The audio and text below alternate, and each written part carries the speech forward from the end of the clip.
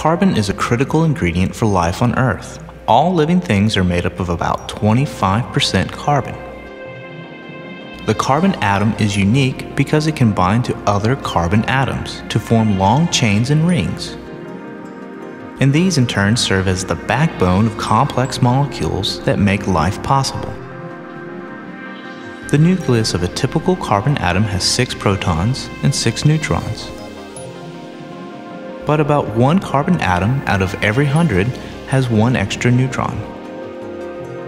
This has very little effect on the properties of the carbon other than making it slightly heavier. Chemically, it acts just like any other carbon atom.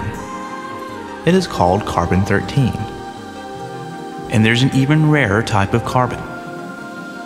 It is formed high in the atmosphere when cosmic rays strike atoms of nitrogen, converting them into carbon-14.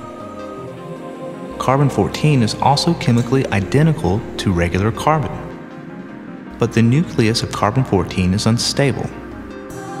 After some amount of time, which could range from a few days to many thousands of years, carbon-14 decays back into nitrogen.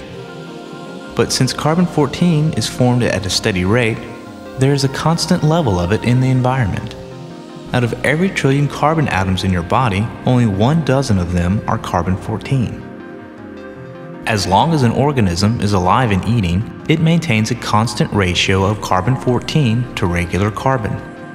But once the organism dies, the amount of carbon-14 in the body begins to decrease.